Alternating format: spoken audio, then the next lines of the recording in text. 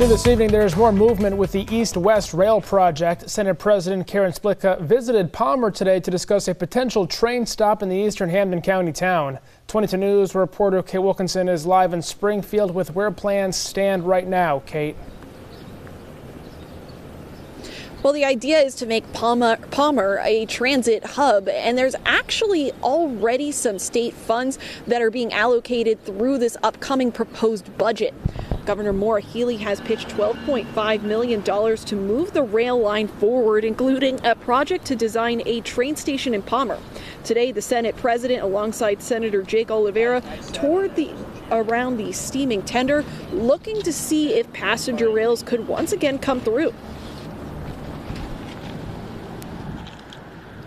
It is the gateway to Western Massachusetts. There's a Pike exit here, but it's also a crossroads if you're going to the 5 colleges. Definitely, it's an important location when we get this done. The commission plans to come to Springfield and Northampton on the 21st, to discuss the rail project. Healey's budget also includes funding for a project director through Mass DOT, as well as track improvements in Pittsfield. Working for you live in Springfield, Kate Wilkinson, 22 News.